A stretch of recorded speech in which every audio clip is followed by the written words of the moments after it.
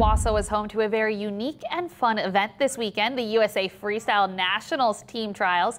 55 competitors from across the country came to qualify for Team USA to compete for Nationals next June in Germany. Wausau was chosen because this portion of the Wisconsin River is similar to the river in Germany they would be competing in. The goal of what happens here is that they stay placed in one feature for 45 seconds, try and throw as many tricks as they can, front loops, side spins, Godzillas, Space Monkeys, a lot of goofy named tricks. It's a great fun event. Most of these, it's more like gymnastics on the water.